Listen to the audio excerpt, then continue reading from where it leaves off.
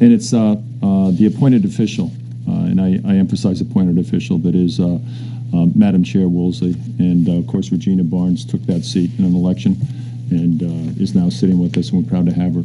But the chairperson of the Budget Committee is appointed and is not elected by the people of Hampton. During her last tenure as a selectman, I asked her to have her email blocked from my account because she continuously, and up until this date, and there's emails right here, violates what would be the appropriate term. She copies everybody, and it's essentially holding a meeting. Town council has briefed all of the boards and committees in this town about that.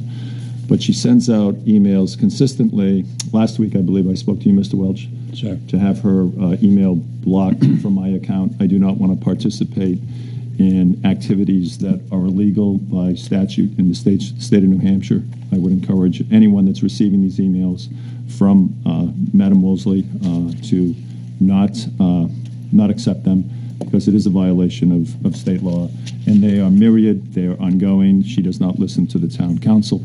She doesn't listen to the town manager. She won't listen to the statutes. And she continues up until this day, up until this week, to violate that state law. So I just wanted to raise that issue if we're going to air our laundry, as perhaps Madam Woolsey wants to do.